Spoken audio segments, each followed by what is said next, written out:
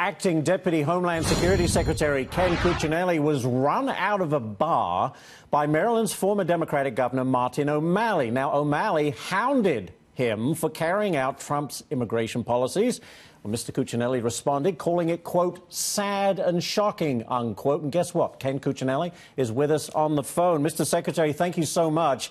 I read this story twice because I didn't believe it the first time. But just if you could explain to me how you came under attack and how did you react to that? Well, first of all, I did not leave the pub. Okay. I went and got my beer. Good man. And I stayed right there. But, yeah, that'd be giving in to juvenile terrorism on the part of Martin O'Malley.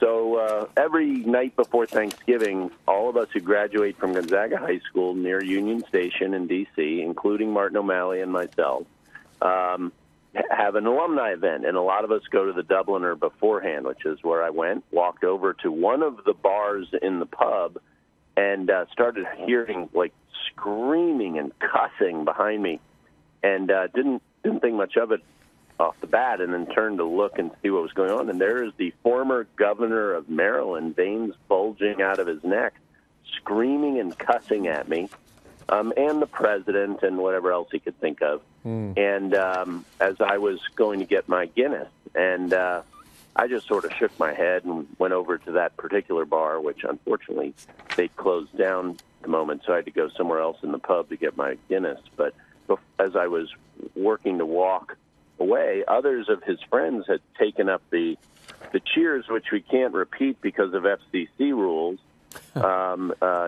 directed at me. Occasionally he made immigration policy comments, which my personal favorite was about the 2014 cages and his assertion that we were using those in this administration, which of course we're not. I reminded him that President Obama bought those cages and used them, and he didn't really appreciate pesky little facts like that getting in the way of his Jameson. And he had some other comments, got right in my face, like literally inches from my nose, bumping up on me, and invited me to take a swing at him. And at which point I said, Martin, it was very tempting. Of course it was tempting, but it was never a serious consideration. And at that point, I literally said to him, Martin, one of us is going to have to rise above this, and it's obviously not going to be you. Good line. And interestingly, at that point, a guy I'd served in the Virginia General Assembly, a Democrat, a friend of mine, Steve Shannon, who I ran against for Attorney General in 2009, who I didn't realize was there, who also spent a year at Gonzaga before his family moved to Chicago, poked his head in between us in what looked like a pretty clear effort to de-escalate or to separate Martin from his screaming, cussing fit.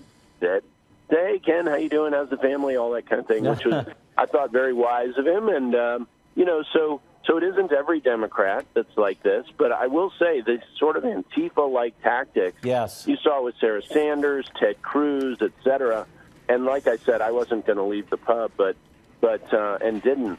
And when I went to the other side and actually found my classmates and got my Guinness, I learned that they could, across the pub, and we're talking like around the corner from a wall, they were hearing him screaming and yelling, not really knowing what was going on. But I think Martin would like to play it today like he was a cool, calm assessor of Trump immigration policy.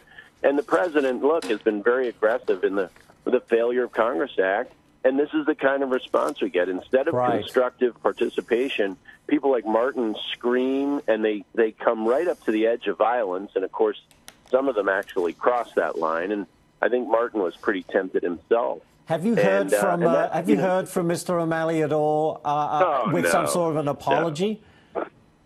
No, Martin isn't going to apologize. Martin was out of control, and he believed what he was cussing, and started in on my, he dragged everything in there, not just me and the president. He started in on my Italian grandparents. Oh, my goodness. Was interesting.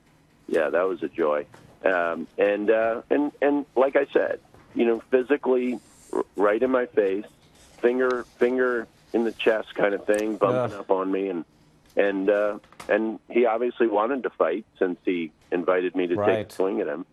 But that's the level of behavior. He doesn't have anything constructive to say. Now, mind you, this is a guy who in the Democrat Party thought he could be president. But that was a joke for everyone except Martin O'Malley at all points in time. Well, it's sad and pathetic, and I'm glad we have Larry Hogan in Maryland and not Martin O'Malley. Yeah, it's a sad commentary on where we are right now, but the good news is, Ken, you didn't give up on your Guinness, and you came out of it just fine. No, absolutely not. Man after my own heart. Never. Ken Cuccinelli, thank you so much. Cold, dead hand. I hear you. Ken, thank you so much for calling in. We appreciate it. Hey, you guys have a good day. You too. Thank you. All right, let's